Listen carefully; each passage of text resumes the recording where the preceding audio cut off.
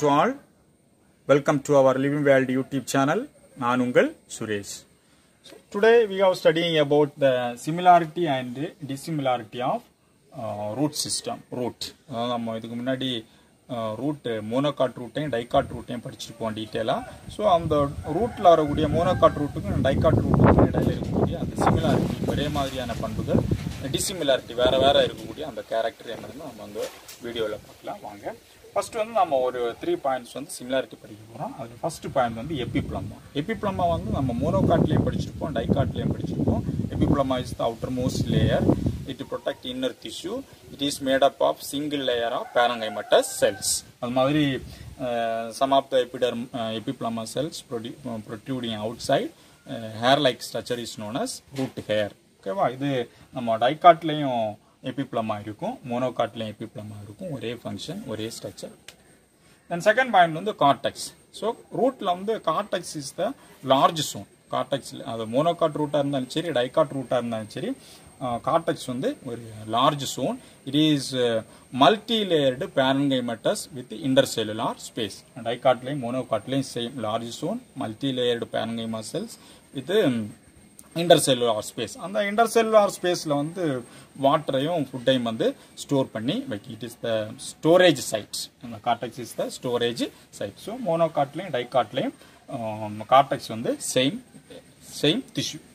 And third vandu endodermis. The innermost layer of the cortex is known as endodermis. Idu vandu dicot layum monocot layum endodermis vandu same ah irukum. It is the single layer of parallel shaped parenchyma cells arranged in round shape.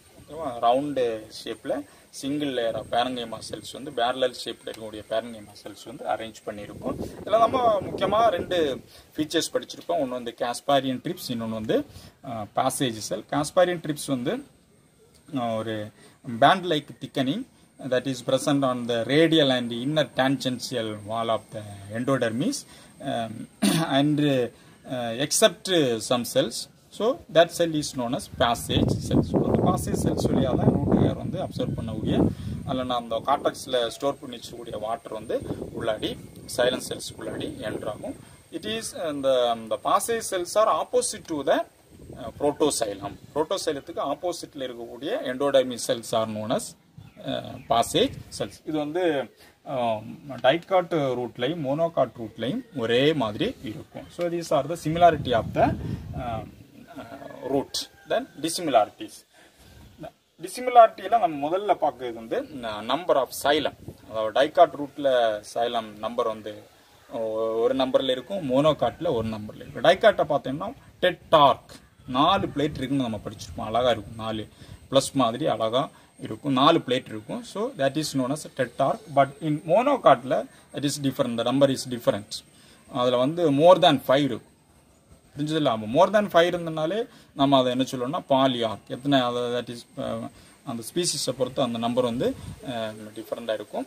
more than 5 இருந்தாலே அது வந்து பாலியார்க் xylem. ஓகேவா? then cambium வந்து dicot root la present. Second, cambium means secondary growth introduce பண்ணக்கூடிய tissue தான் cambium. So அது வந்து இந்த dicot root la the cambium tissue are present, but in monocot root la cambium tissue வந்து absent. Then the last point வந்து pith. In dicot root the pith is absent. dicot root la pith வந்து கிடையாது. But எங்கடா இருக்கக்கூடிய டைம்ல pith மாதிரி some cells வந்து form ஆகும். பட் அது மெச்சூர்ட் ஆகக்கூடிய டைம்ல டிஸ்ட்ராய் ஆகும். So pith is absent. நாம என்ன சொன்னோம்னா pith is absent. But in monocot the pith is present. சென்டர்ல வந்து parenchymatous cells இருக்கும்.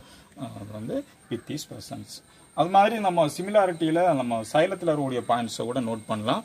சைலம் வந்து எக்ஸார்க். அது வந்து dicot root ஆ இருந்தாலும் சரி, monocot root ஆ இருந்தாலும் சரி, சைலம் வந்து எக்ஸார்க். Exarch means